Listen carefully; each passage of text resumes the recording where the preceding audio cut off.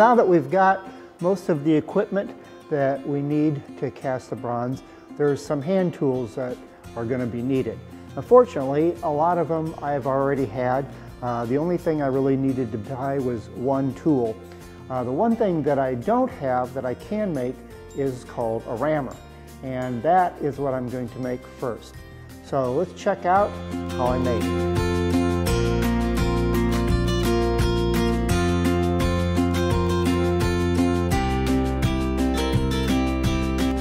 Before we get started building our ramming tool, I should mention that there are two basic methods to casting bronze. The first is the lost wax method, and that's typically what an artist would use. And that is the method that I taught when I taught at the university. The second method is sand casting, and sand casting is typically an industrial application to casting metal.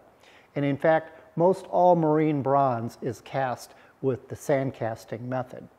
I had the opportunity in 2005 to be invited to a stainless steel casting symposium in Norway. So take a look. In the summer of 2005, I was one of 4 sculptors invited to a symposium in Norway to create and cast stainless steel sculptures. 2 of us were from the US and 2 were from Norway. The symposium took place at the Scana Stainless Steel Foundry in Jørpeland. Jørpeland is the center of the Strand municipality and is located on the western coast of the mainland, about 20 kilometers northeast of the city of Stavanger. Here I am on top of Preikestolen, known as pulpit rock overlooking Idsefjorden. The main products that Scana, now known as Stavanger Steel, produces are ship propellers and mining equipment. We lived in the factory and were allowed access to the foundry to cast 2 metric tons of stainless steel each, and all of the scrap that we could find. We worked together in the workshop, helping each other solve problems. We began the process by creating patterns in styrofoam. Here are a couple of patterns I created. The workers at the foundry were very helpful and excited to see our creations. We then invested the patterns in sodium silicate sand, known as water glass. You can see me here filling this monstrous flask with sand. Once left overnight, the sand hardened. Once the molds were ready, the stainless steel was poured through a bottom feed crucible. After the molds were cooled, the sprues and gates were cut off, ground down, cleaned up, and delivered to our workshop ready for assembly. Here I am welding these 2 large castings together.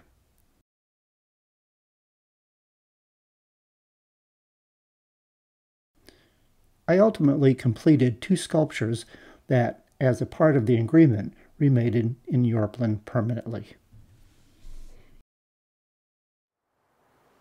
It was a tremendous opportunity, and I learned an immense amount about molding with sand. Now, to get started with our ramming tool, you can see by these examples that they come in a variety of sizes. Typically, they're made out of wood, but sometimes they're made out of aluminum. Now, the one thing that they all have in common is they have a flat end on one side and a pointed end on the other. So to get started, I put together a drawing. Now, this ramming tool that I'm going to build is going to be 9 1/4 inches long and 1 3/4 inches wide. So in order to get started, I need to go over to my wood stash and pick out a piece of wood to start building it. Well, over here at my lumber rack, you can see I've got lots and lots of things to choose from. And I have a small box here of some specialty woods. Like this is a piece of elm. It's definitely the right dimensions and so forth. There's a piece of purple heart here, a piece of oak. I think this is actually a piece of cherry or something like that. It's a little too thin. And of course I've got lots and lots of walnut available to me. But I don't think I really need to use any kind of fancy hardwood for this. So I did find this piece of pine in here, and you can see it's It's pretty clean, doesn't really have any knots in it, and it's very tight grained. It's really, it looks like it's about 3 by 4, something like that. So I think what I'm going to do is I'm going to use a piece of that for my ramming tool. So I'll get that pulled out of there and get cutting it down.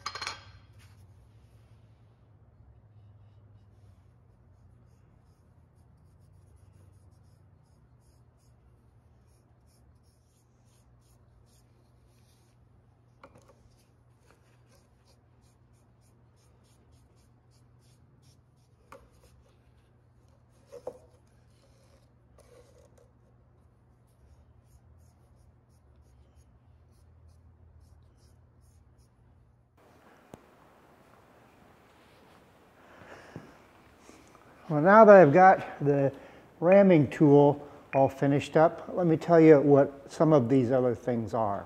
The first thing that I did have to purchase was a riddler.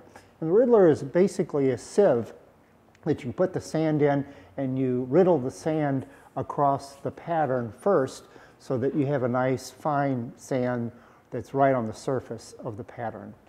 So I didn't have a sieve. The one that I had is long gone somewhere else, so I did purchase a new one. They're not very expensive, and they come with different size mesh screens in there, and I got one that was fairly fine. Now the other thing that I did have were some slicks and spoons, and that's what these items here are. And you can see that it's actually sort of spoon shaped, that you can dig out the sand, and they're all, you know, different sizes and shapes so that they can be used for different spots where you're doing a little, like adding the sprues and runners and so forth to the mold. A trowel is always nice to have. So a brush is used to get loose sand away from your pattern and keep your mold clean. So the next thing is the flask, and the flask is made up of two parts, which is called the cope and the drag. And the drag is the bottom part of what the mold would be sitting in, and the cope is the top part. And you'll see more about how this is put together when I start actually doing the sand casting. But basically, the bottom, you put the pattern in, and then you put the top half of the pattern in, and you'd put the cope on top of it like so, and then fill that up with sand. So this flask is maybe a little big for some of the parts. It certainly will be usable for some of the bigger pieces, but I might have to make some smaller flasks for some of the small parts that we'll be making.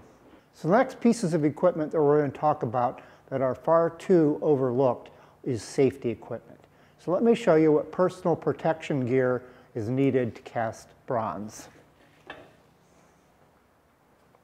I used to be a big fan of Norm Abrams' New Yankee Workshop, and I remember one of the things that he always said was that there's no piece of equipment more important than these safety glasses. So this is true with casting bronze as well. There's no more important piece of equipment than your personal protection gear. And essentially, what we need to cast bronze is to cover ourselves with leather or some kind of fire retardant material. So to start with, what I have are a pair of, it's an apron with chaps built in. So this goes on like so, and it fastens around my legs. So you can see it does pretty good protection for the majority of me. Now the one thing that is really important are my feet, and I always wear steel-toed shoes at all times whenever I'm in my shop. But in addition to the steel-toed shoes, I have some spats here, and these are for going over your shoe like so, and the leather wraps around.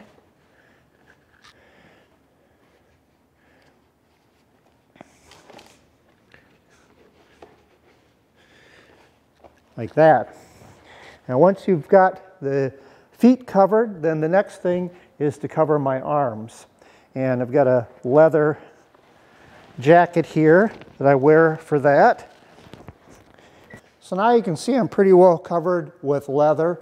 The other thing that I, of course, will use is a pair of gloves for my hands. And the final thing is then to protect my head and face. And I have a hard hat here that has a splash shield attached to it.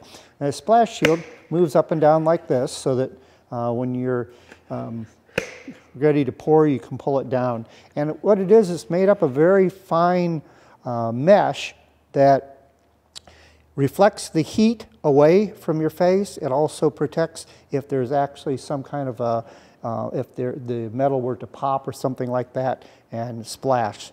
The other thing, because it's being a screen, it doesn't get too much heat buildup so that it's very comfortable to wear. So now that I've got headgear, handgear, and covered with leathers, we're ready to cast bronze. Now that I've got my tools and equipment pulled together, the next thing I need is some supplies, and the most important thing I need is some bronze. So in the next episode, we're going to take a field trip to Bradley University and visit my friend Fisher Stoltz, who is the professor of sculpture there, and we're going to hopefully see them cast some bronze, and he's going to sell me some scrap that is off of some of the students, the sprues and gates off of some of the students' work. So that's all coming up in the next episode. So as always, thanks for watching, and I'll see you the next time on The Art of Boat Building.